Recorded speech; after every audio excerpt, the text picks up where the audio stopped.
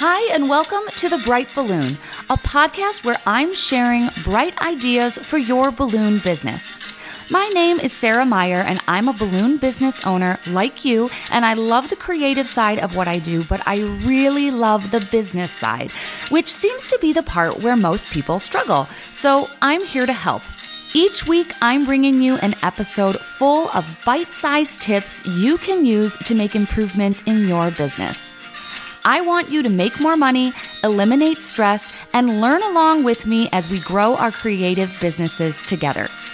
Welcome to The Bright Balloon, presented by 17 Hats. Hello and welcome to another episode. Today, I am interviewing Heather, who is the assistant to Tiffany at Confetti Castle. So this is the first time, I believe, that I have interviewed someone who works for a company but is a non-owner. And it was really interesting hearing tips that Heather has for not only keeping assistants happy, but how to best utilize their skills. So I love this interview. I definitely think there is going to be another interview because I think Heather has so much to teach us. And most of us are owners not really knowing how to utilize assistants or struggling to hire or struggling to keep our employees happy, which is why I loved learning from Heather in this episode. So let's take a quick break and head to the U-Glue hotline for some great advice that sticks, and then get into this episode with Heather from Confetti Castle. Welcome to the U-Glue hotline, where we discuss great advice that sticks, brought to you by Pro Tapes. If you have a question or some great advice to share, click the link in the show notes to call in and leave a voicemail. Hey, Sarah. My name is Heather. My business is Popping Off Balloons in Tampa Bay, Florida. First, I want to say thank you so much for the show. I listen every week, and I'm so grateful for all the tips and information you have shared with us, as well as congratulations on your new baby. I hope everything is going well for you. I have a tip for everyone out there. My tip is rubber bands. I buy them in bulk at Sam's Club. I used to use 260s and cut them in half and spend a lot of time tying them to attach things together. Now I use rubber bands to put the mini balloons on garland. I tape them to the back of foils to attach foils. And I go through so many rubber bands. It's way more cost effective than buying a bunch of 260s. And I'll attach two of them together. You can do endless things with the rubber bands. Thanks again, Sarah. Bye.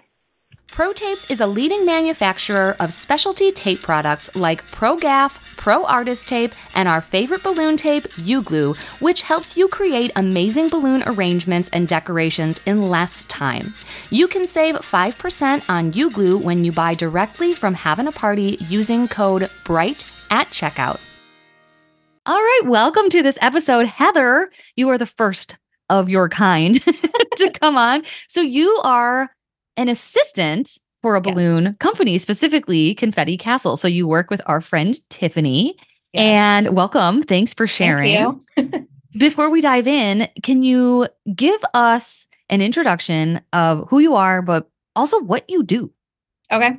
My name is Heather Balknight. I am 33 years old. Tiffany likes to call me her right hand. I like to say left hand because she's a lefty, and I'm her assistant in the business. We have been working together for 4 years now. So basically how I got into the whole business is I had never done anything with balloons.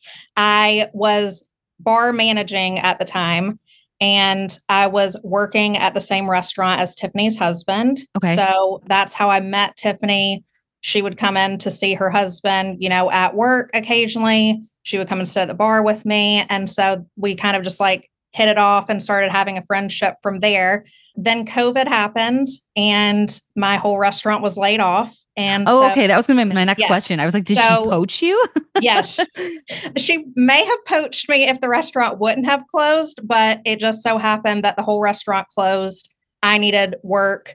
And she was basically like, my business is actually thriving right now. She was doing those balloon activity bags, dropping them off at people's houses once the lockdown happened. And so business was booming. And she was like, I could use some extra help, at least until you figure out what you're going to do next. And I've been a part of the team ever since. So what do you do now? So right now, I feel like it's the same with everybody in this business. My days look different from day to day, which is part of what I really enjoy about it. But I am heavily involved on the admin side, like handle majority of email correspondence. Okay. I'm doing a lot of like calendar management from day to day. So updating our calendar with order details as those get finalized. I also send out a lot of invoices and estimates as well. And then we like to say I'm kind of like a project manager, I guess. I oversee a lot of making sure that our team members that are doing a lot of the production work know the tasks that they need to do. Okay. And keeping everybody kind of on task to make sure everything is getting ready for the jobs that we have in the coming days. Okay. So I would say that's probably like the majority of it. I do go on installs. Right. Because I see you on Instagram. So do you know how to make everything? Yes. And did you feel like that was an important component before you could start selling? Yes. Okay. So before I was ever doing like invoicing and estimates and that kind of thing, I was doing a lot of like admin, like email correspondence, but basically like teeing people up, basically like getting them all the way to the point of where they're ready for an estimate or an invoice, and then having Tiffany do that part until I had like gone on enough installs myself and was comfortable enough with like, this doorway needs about this many feet of garland and that kind of thing. Yeah. Just getting familiar with all of that. So I definitely was doing a lot of like hands-on installing and that kind of thing before I was at the point where I am now, where I can pretty much send estimates and invoices, you know, just like anybody else. Yeah. Would you say you like manage the staff too? I know Tiffany travels a lot. So when she's gone, are you like in charge? Yes. Okay. Do you do training? Kind of like the understanding by everybody. Like they just know, like, you know, even when Tiffany's here too, I'm like very detail oriented. So I also help her to know, like, this is the things that we need. I'm usually sending her lists of like things that I need her help with, things that I know that only she can handle, and like giving her lists of those kind of things to make sure that side is like running smoothly too. Yeah. Interesting. Do you have any like little nitty gritty tips in terms of how you actually communicate? Like, do you use an app? Do you text? Are you just in the office all the time? Like, how do you guys actually communicate? Yeah. So we're actually trying to like figure out a more streamlined way to do this, because the main way that we do it, honestly, right now is through shared notes. Oh, okay. Everybody has an iPhone. So I'm a big list maker. And so for my own self, keep a running to-do list of what needs to be done. Like, for example, Tiffany and I were out of town last week in Vegas for the Tough Techs experience, which was super fun. So the only people here were Ashley, Sal, and Tiffany's husband, Ciro. So basically what I did was I had one big shared note for everybody.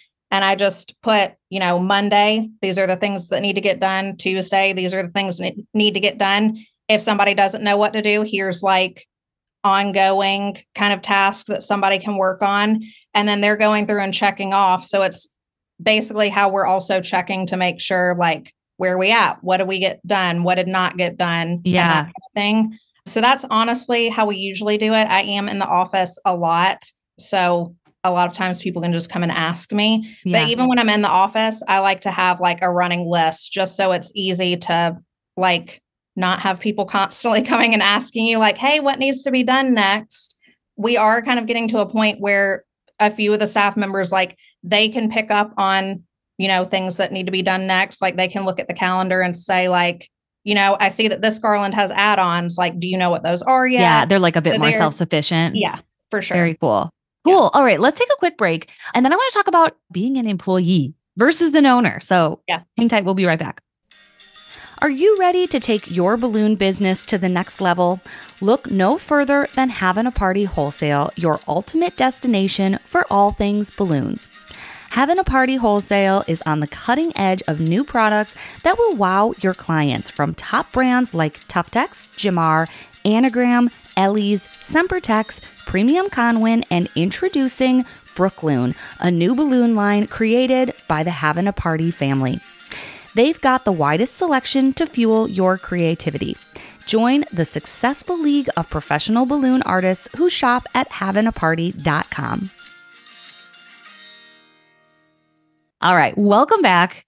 So you're not the owner of this company. And the majority of the people that I interview are owners. So we're very motivated by money. The more we do, the more we get. Growth, because that's all ours too. I feel like a lot of the people we hear from are either about freedom or about money. Hmm. As an employee, I guess, like, what are you motivated by that keeps you around? Because I feel like so many of us started balloon businesses to get away from a job that we hated. So Yeah. what is it that you like about being an employee versus running the thing and being the owner? So before I worked with Tiffany, I was always kind of in roles where I was like assisting other people. That's kind of like always been something that I really love doing. I love supporting other people in their roles. I don't need to be like the face of anything. I hate being like the center of attention. So for me to have a role of like where I'm just setting somebody else up for success, like giving them the tools and like the comfort, I guess, of like having me in place to know that they can step away and do other things besides just like the day to day gives me like a lot of purpose, honestly. But yeah, before I was doing this, I was in a management role where I was having to do a lot of like support for the staff, support for the manager. Before that, I was in live production for a church. Okay. So doing a lot of like supporting pastors and then supporting like the people that were overseeing all the production stuff. So I've always kind of found myself in those roles. I feel like it's where I thrive.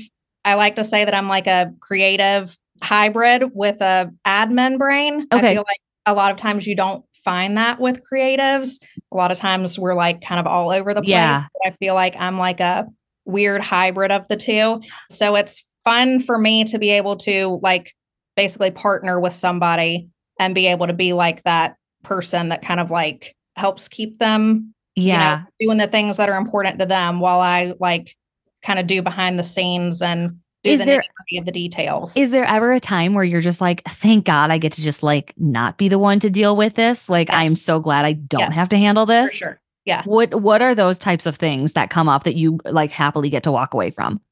I hate conflict. Okay. We thankfully do not have a lot of like unhappy clients, but usually, in the few times where there have been, Tiffany likes to step in, as the owner and be like, I feel like I'm the one that needs to handle this and that kind of thing. So I'm happy to be out of that and not have to, be the face, be the owner and that kind of thing. We honestly don't have that many like staff issues either. And I will step in sometimes and just like, because we're all pretty close, we're all friends. So I am comfortable with like having tough conversations with people as far as like things that I need them to do better or change and that kind of thing. But again, it's like it gets to a certain level where I'm like, oh, I'm glad that I don't have to be the one to deal with. Yeah, like this is above my pay grade and I get to just like not be the one to have this conversation. Ugh. Yeah. I don't want to have the conversations either. I just avoid confrontation. Yes. But I'm lucky we don't have much here either. But that actually leads to one of the questions I had.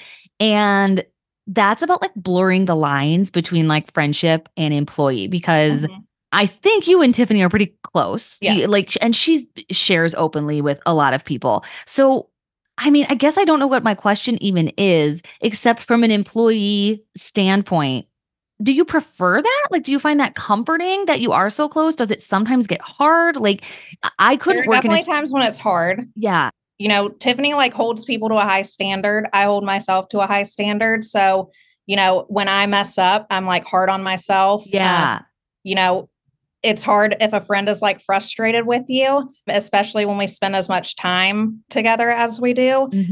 But I feel like a lot of the time we do a good job of like maintaining the balance of friend and, our boss / employee relationship. Right. I don't really know how we do it the way that we do it. We just, like I said, Tiffany doesn't have problems with confrontation. She's very good at like being upfront and to the point. So if something's bothering her, she's good at like, airing it out there and having a conversation and like move on from it. Yeah.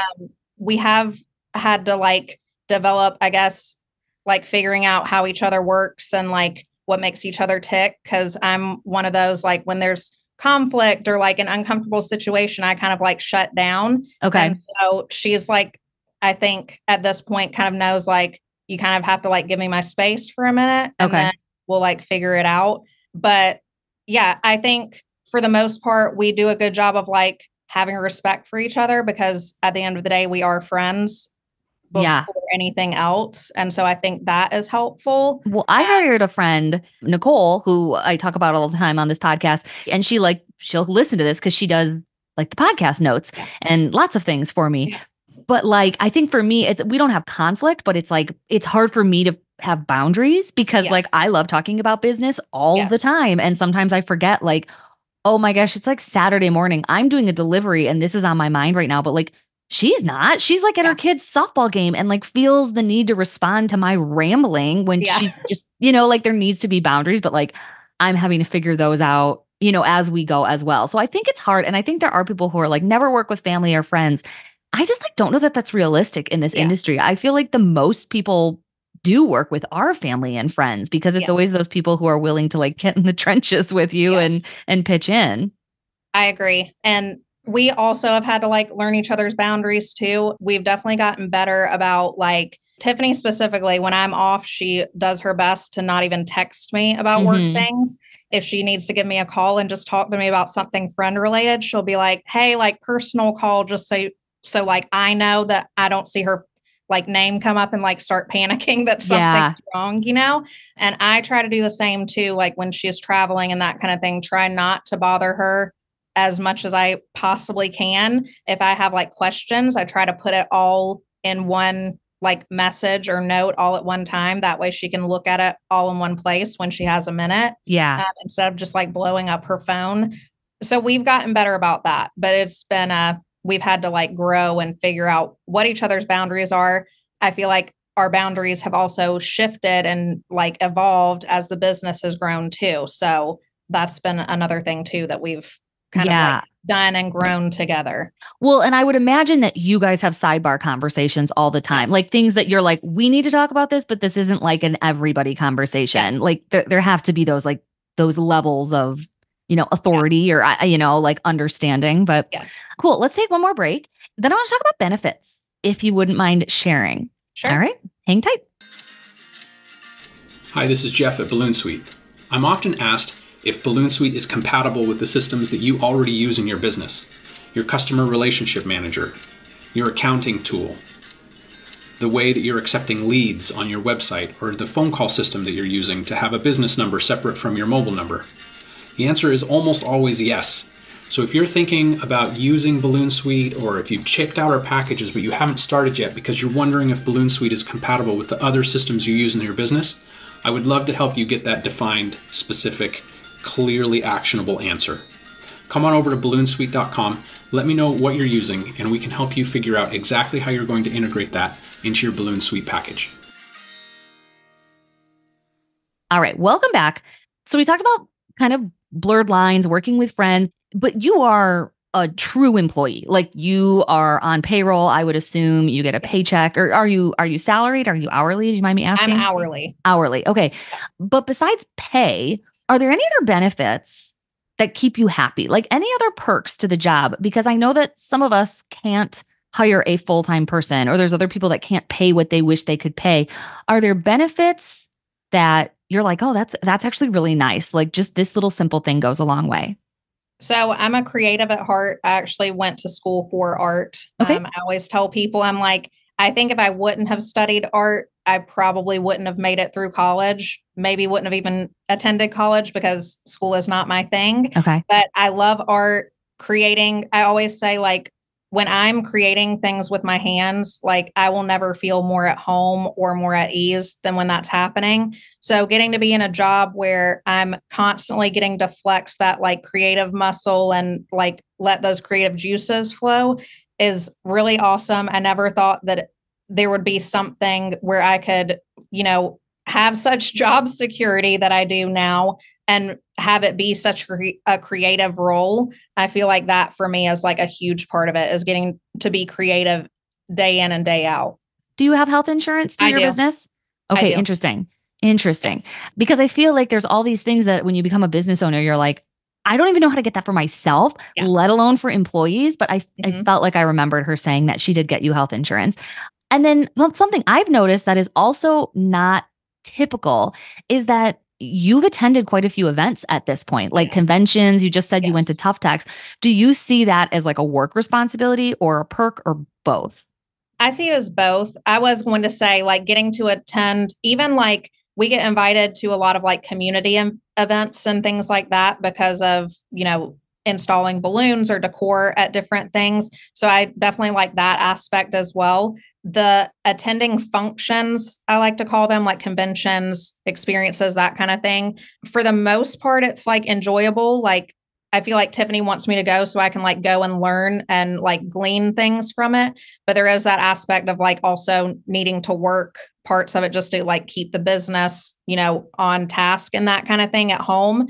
So it's always like both, but I definitely enjoy like the keeping people on task kind of part of my role too. So it's like, I don't know, it's almost like second nature. So I don't feel like it's like this huge like work burden when I go. If that makes sense. Yeah. No, I think a lot of people, maybe not a lot, but I know that I've had the conversation where people are hesitant to bring team members to conventions because it either feels like you're paying for their vacation. Yes. Or it's because you need someone at home running things when you're gone. But I know that's one of the things that I've kind of kicked around floats like in 2 years from now. And I'm like, that seems like a good goal and a little mini bonus to kind of offer that to my employee who, I can't pay a full-time salary and I can't give her benefits. But I think if I give her like an all-inclusive trip where we're both learning, it's like a mutual benefit. Yeah, I agree. And we do kind of that same thing too. We've kind of done it differently for different trips, depending on what's going on. We'll either do like, hey, I'm going to pay you like a certain number of hours for this week while we're on this trip, because I know that you will be working and I'll cover like your food and beverage or something if it's not like an all-inclusive thing. So again, it's like that kind of benefit thing. It's like, I'm not having to stay back and stay at home. Like while Tiffany is going to travel to this thing, I get to go and be a part and learn. But also it's not like affecting my paycheck or, my bank account. Right. If they're like, come to this balloon convention for a week and I'm not going to pay you. And you're like, no, thank you. Yes. I'd rather not. Yeah. So sometimes it looks different, like depending on what the event is, but we always work it out and communicate it ahead of time. This is how we are going to do compensation or, trade or whatever for this event. Yeah. Cool. All right. Let's take one more break. And then you're going to teach us all how to hire an assistant. You're going to help us. Okay. Hey, listeners, before we wrap up today's episode, let's talk about our fantastic sponsor, the Balloon Guild. Do you ever see amazing balloon decor online and wonder, how did they make that? The Balloon Guild is revolutionizing the industry by standardizing recipes, SOPs, and offering unparalleled training. Their mission? To elevate balloon artists worldwide, ensuring efficiency, profitability, and unparalleled professionalism. For business owners and their teams, the Balloon Guild isn't just a resource, it's a game changer for growth and development. For me, it's been the ultimate shortcut in finally getting things out of my head and onto paper, so I'm not making things up on the fly, and so my team can work together to create consistent, fast decor. Visit their platform today at theballoonguild.com or by using the link in the show notes. New recipes and resources are released every month. All right, welcome back. Before we go, hit us with your knowledge. I mean, a lot of us, I think, don't hire an assistant because we don't know how to use them. So it's like the idea of hiring and training someone is more overwhelming than just continuing to do stuff ourselves. So I know that like working with mine, we've learned as we went, I didn't have a system of like, how do you integrate into this workflow that I have? Like at what point do I step in, and how do you have your own email? And how do I know what's going to that email? Like, what would your recommendations be as a happy assistant? What would you tell balloon business owners who are like drowning and they need help, but they don't even know where to start? I would say make a list of the things that you need to get off your plate. All of the things that you need to get off your plate, the things that you hate, the things that you just know you shouldn't be doing that somebody could be trained to do. doesn't have to be an immediate thing. It could be some of those things on that list could be like, 6 months from now, I want to have trained somebody to do this. But I think making a list, you'll realize that there's actually more that could be offloaded than you maybe previously thought. Tiffany and I are actually like working on that right now with me, trying to figure out things that I can get off of my plate because I'm taking some other things off of her plate. So in order to do that, we know we need to offload some things that I'm doing. And there's a lot of things that I just do because I'm like good at it, I'm fast at it, and know that I'm capable of doing it. But there's plenty of things that I could, slowly as we're going, be training somebody else to do those things, getting somebody else comfortable doing those things. So I think that's the best place to start, is just like making a hard list of like from little tiny things to big things, even if you don't know necessarily how to train right now for those things, having it on paper and realizing that there's probably a lot of stuff that you could have somebody helping you do. And also it helps like in the hiring process, having a concrete list of like, these are things that even if you don't know how to do right now, I want to be able to train you to do them. That way they kind of have in their mind things that they could be working towards in the future. Yeah. Do you actually try to get sales? Like, are sales part of your job at all, or it's everything that comes in you're responsible for? It's mostly everything that comes in. We do have people that like, we have a chat box on the website. So you do have people that will just reach out and be like, hey, I have an event coming up. I have some questions about an order. I usually handle all of that kind of stuff. So in that process, I am usually upselling and that kind of thing. But as far as like going for a sale from like, I guess, cold, like door to door. Yeah, I'm not doing that part because I'm honestly so busy usually just with the maintenance of what we have on the books, getting all of that finalized, and then, finalizing all of the new things that are coming in. Yeah. And what system do you guys use? Do you have a CRM? We don't. What? I know. You just do it all with email? Yep. Heather. Oh my gosh. I feel like I've just discovered Tiffany's deep, dark secret. I'm going to text her right now and convert her to 17 hats. So we use Square for our invoicing. Okay. So you have that. All of our clients and stuff, their emails and their phone numbers and everything are all housed certain places. But as far as like a running, like automated CRM, we don't have that. But a lot of people don't. So what are some of those strategies? Like when you said the shared note, like that's super interesting to me. Are you in folders together? Do you have like a Google Drive? Like how do you actually set up that? Because I feel like that type of stuff is really overwhelming for me. Like what email? You have your own email that like came through, that admin email. So what are some of those tips to actually like make it work? Because I'm not just going to advise that someone gives someone their password to like their Gmail account or something. So we use Gmail for everything. Google is where everything is housed. So we keep photos on Google Drive, Google Photos. We keep, like our balloon formulas and that kind of thing in Sheets. So it's like everybody can access it. Everybody has a Gmail account, whether it's their personal one or like Sal has his own Confetti Castle email address. I just use the admin one because I'm in that one all the time. We have an email that's just for the inquiries coming in. And then I take those and put it all into our Google Calendar. As far as like strategies, like one of our ongoing strategies, I would say for like that customer rapport piece is we will every like 2 or 3 months, gather the list of everybody that had events this time last year. So like we just did it with our clients from May and June of last year. So like in April, I went through and I sent a message to all of those people saying, hey, like, can you believe it's been a year since we were a part of your event? Did you know we now have marquees? Basically just sent them like an update and also a link to go ahead and book on the calendar. So we're going ahead and getting those people back on the calendar, updating them with things that have changed since, they were around us last time. And I feel like that's proven to be pretty effective, just having that touch point with people. Yeah, absolutely. For me, I feel like that's brought in like 50% rebookings. Like I swear by that. I set a reminder like 9 months out, sometimes even it's even like 6 months, just give them a long time to rebook. And that alone, it's just been so nice because then you're doing the same event again and it's so much easier than like trying to figure out everything from scratch. Like just before this, I did a prom last weekend and they were like, hey, can we just book you right now for next year's prom? Like same thing, same place. And I was just like, yes, like that's amazing. Absolutely. Okay, so you have Square. So that essentially is your CRM. You're not working with nothing. I thought you had like no. email and paper and pencil, and I was going to cry. I was like, please, God, tell me no.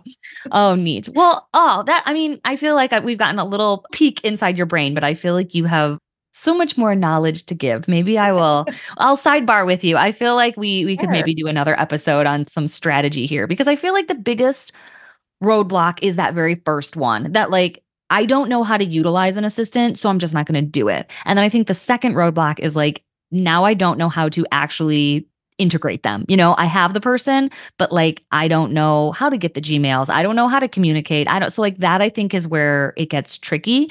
And then I would say the other stumbling block is getting messy. You know, it's like, well, I've hired this person and now I don't want to tell them I don't like how they're doing it. So I'm just going to keep paying them and it's terrible. So I've seen all three of those things happen in other people's businesses, but you are certainly I feel like too, involved. Like admin is one of those things that people are really hard pressed to like give control over. Absolutely. Like when I'm at like events and stuff and people come up and want to talk to me and like pick my brain about things. I'm like, this is so crazy. Like I didn't know that there was such a need for 100%. And so a lot of what people ask is like, how did like Tiffany train you to like give the right responses and that kind of thing? And it's like, it just took time, but she had to like just take the initial step of like releasing the control and knowing that it wasn't going to be perfect. It probably wasn't going to be exactly the way that she wants it to be. 100%. I would probably say like just knowing her as a friend, I would say that like probably now there's some things that I do better than she would have thought to do herself. So I feel like she's thankful in that capacity that she did hand over control so long ago because I don't know. I just feel like that's like an overwhelming response when I tell people like how much I do. People are like, how did that even begin? And it's just, you have to release control. Little by little, right? Yeah. I mean, I would say the first time that I got a notification that I had like $1,000 invoice paid, and I was like, I don't even know what this event is, let alone like I didn't have to get the job. I didn't bill the job. I just have $1,000 in my account right now. Like it is magical. Yes. Well, thank you for sharing your time with us and giving us some insight into the behind the scenes of Confetti Castle. Yeah, there's so much more we can chat about and maybe we will. But for now, this was a great start. Thank you so much. Thank you. Thanks for listening. As usual, I tried to keep it bright and light. Our presenting sponsor is 17 Hats, the CRM I use to cut the chaos and manage my entire balloon business. From the lead capture form on my website to workflows and email templates, invoicing and grab-and-go garland automated bookings, it's all powered by 17 Hats, the best customer relationship management system for balloon businesses. There's even a 50% off coupon code waiting for you in the show notes wherever you're listening. I'll see you next week in another episode.